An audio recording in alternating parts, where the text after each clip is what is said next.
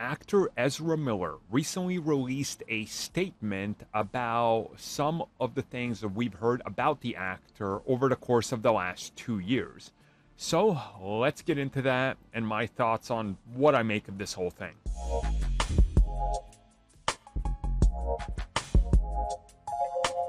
Okay, so this is going to be very simple. I'm going to have the statement up on the screen the entire time. So this statement is in regards to the whole case that was pending in Massachusetts, the restraining orders, the court dates, everything like that. That also connects to Vermont, the kidnapping thing, and so much more that's all kind of intertwined with this one thing.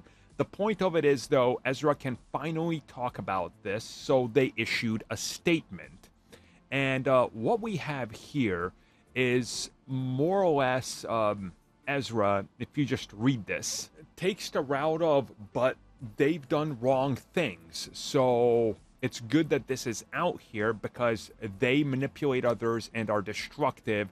And I was just sort of there. And everybody online and the tabloids, everybody was just exaggerating what I was doing and how I was involved in all that. Now, I understand this is as PR gets, and trust me, I've seen people talk about it. I took a couple days to talk about this. I really didn't know what to say. I was hoping that maybe there would be something more, but there isn't. And Ezra further goes on, and as you notice in like the fourth paragraph down, talks about media spreading fake rumors, claims, and all this and all that. You know, it just keeps going. And while I get what Ezra's trying to do here, the fact of the matter is, it's the same thing that everybody has said when talking about this, including the big trades reporting on it. You're talking about this one thing, fine. Let's remove this one thing out of the equation. There's still at least a dozen more with evidence that we know of, that we've seen, that's there, including like footage, right? Like